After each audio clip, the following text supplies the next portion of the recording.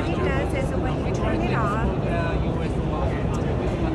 and then there's electrodes here, and then through here, and when you put food and then eat food with it, through this area, there's a low current, low electrical current is flowing through the body. And when it does it, what it does is that it's controlling the movement of sodium ions in the food, and it draws out and then put it to the tongue area.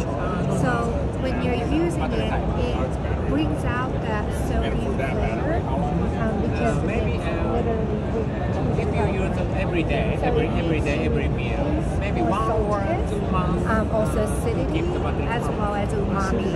Acidity as well, yeah. Umami as well. Oh, and there's no chemical that is actually going in, right? It's all electric. Correct, yes. Can I touch this? Absolutely, yes. Oh, this is pretty light. It's pretty light.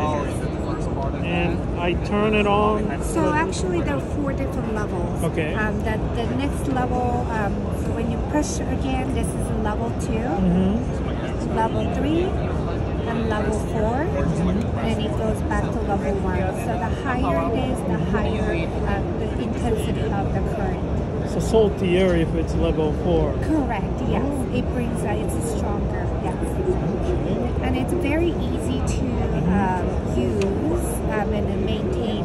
All you have to do is just separate it, and then you can wash like a normal spoon here. Like a dishwasher? No dishwasher, but okay. you can just wash it in the sink.